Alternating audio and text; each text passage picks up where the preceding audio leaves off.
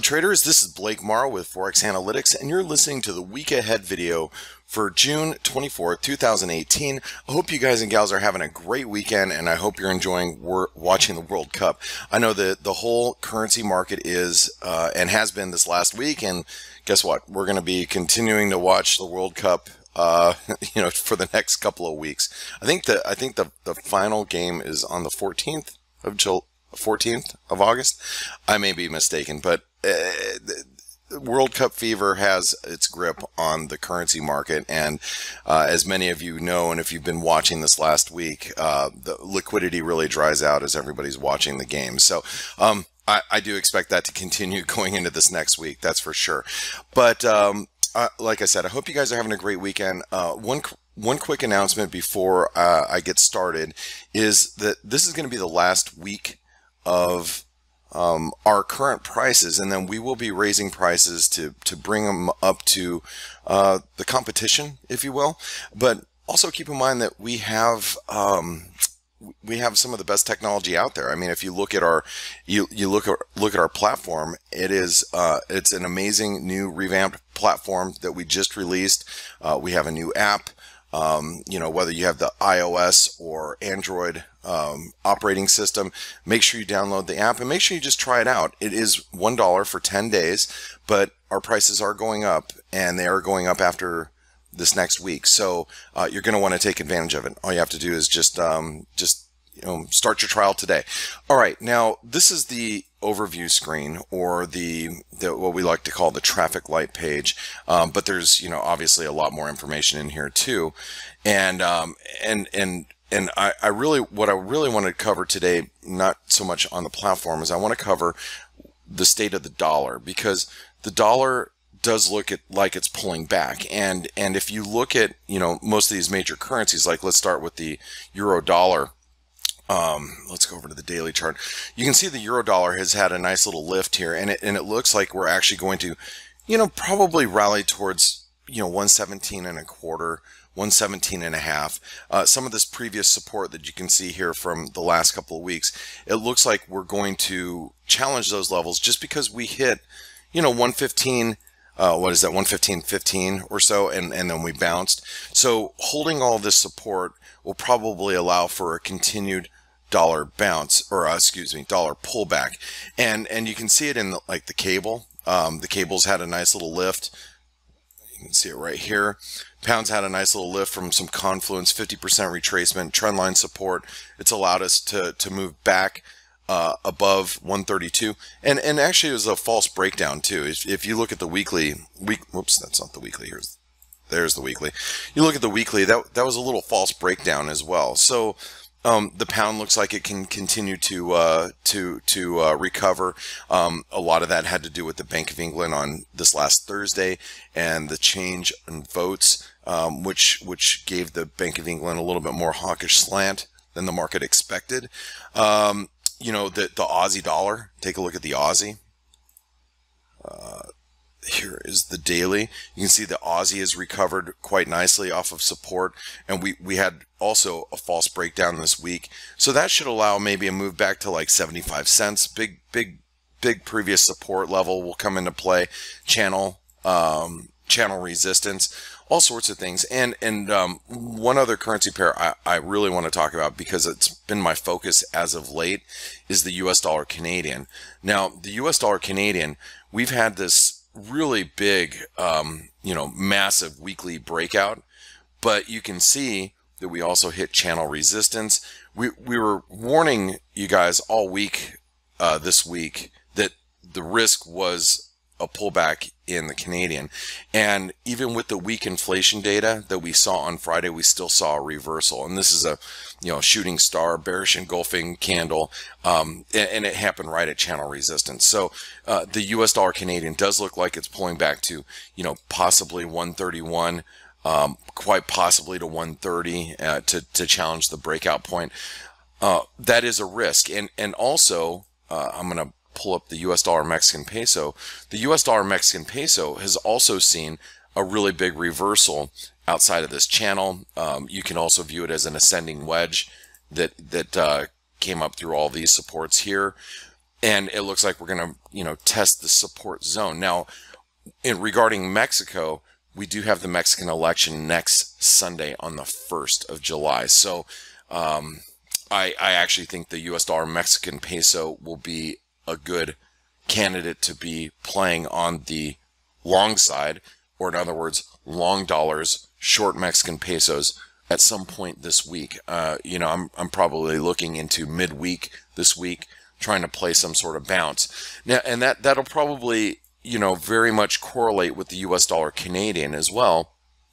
Since the dollar Canadian has shown a reversal on Friday, I think we are going to see a pullback going into next week, and just trying to buy it on a dip makes most sense to me.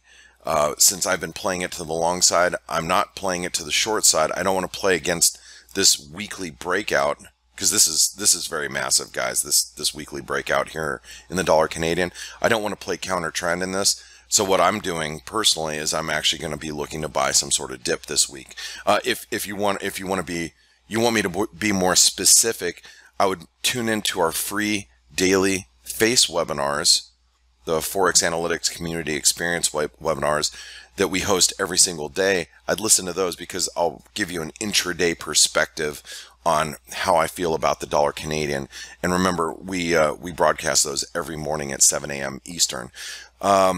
There a couple things that are happening this week is going to be we have the RBNZ, which will have their rate decision, which they're expected to keep rates unchanged. And if you look at the Kiwi dollar, here's the Kiwi. That's the weekly chart. Let's go over the daily. We also, had this little false breakdown. It may last, and we may get a little bit of a bounce back to 69.50, but I think the upside is fairly limited. So, with all the charts that I'm showing you here regarding the dollar downside may be prevalent going into early next week, but I don't expect it to last long. Now, I guess there's a couple other charts that I actually wanted to show you, just kind of a live chart regarding. Take a look at the US dollar Japanese yen. The US dollar Japanese yen, it is at risk of a little bit of a pullback here. We closed below the 200-day moving average. We have a slight up channel here, and frankly, if let me see here, let's draw this out. We break this 24% retracement, or the uptrend line, which comes in around, let me unmagnetize this cursor here, at 109.50 roughly. Then we might see a little bit of a pullback in the dollar yen. Remember, I like to see the dollar yen is more of a it operates on its own schedule. It's not really, I don't look at it with the rest of the dollar pairs. So if the dollar is moving against the euro or the pound or the Aussie and the Kiwi, I kind of, the US dollar Japanese yen and other yen pairs, they tend to move with risk. And if you look at the S&P 500, I mean, we actually held a pretty key support this week. We held above this 27.45 level in the S&P. But if we start to break through that that support, that may actually turn the US dollar Japanese yen lower towards that 108, 108.50 level. I don't think the pullback's going to be too severe, but I do think that we are at risk of a pullback here in the dollar yen. And also take a look at the dollar index. The dollar index, we had a really key reversal on Thursday. It was a shooting star on Thursday. That was we talked a lot about that. If you use ForexAnalytix, you got alerted of the big reversal on Thursday. We actually sent out an individual alert and attached a bunch of different charts of a bunch of different major currency pairs that reversed. And if you had ForexAnalytix, you had your mobile apps, with your notifications enabled, you would have been notified no matter where you were at. So that happened on Thursday. So Friday was not a surprise to any one of us on the ForexAnalytix team, as we were divergent in relative strength, shooting star, reversal at this horizontal resistance. And frankly, you look at the dollar index and the dollar, like I said, I think the dollar might be a little weak going into next week early, but I also think that we'll be able to play both sides of the dollar this week. Dollar weakness initially and maybe some dollar strength towards the end of this next week. Also, I guess I should mention, since I was talking about the Canadian, I was talking about other events that were happening this week. We do have final GDP in the U.S. on Thursday, okay, and then on Friday we have Canadian GDP. So, going back to like that Canadian dollar, yeah, the Canadian dollar looks like it's gonna show some signs of weakness here, but again, I'm looking to be a buyer, like somewhere down here, down 130, 131, something like that. That's what I'm really looking for. So if you're long the dollar Canadian, just you might feel some near term US dollar Canadian weakness or some Canadian strength near term, but I think that's going to be fairly limited going into next week. All right, guys and gals, hey, listen, if you think this video is going to be is beneficial to you and you liked it, make sure you click the like button. Just gives us the big thumbs up, and then also subscribe to our channel so you don't miss those face webinars that we do every single day, because we post them to YouTube about an hour or two after we film those. So if you were out and about and you missed it live, you can always go back and listen to what we had said that day. That might give you a clue into what's happening later on in the week or later on in the session.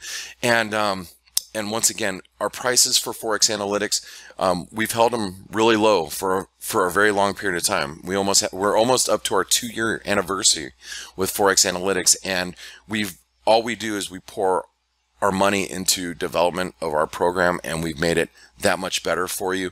We've really redesigned the site.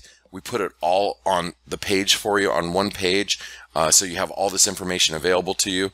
And with doing that, we have to raise our prices a little bit to compensate. So get involved with ForexAnalytix today, because in the next week and a half, prices will be going up.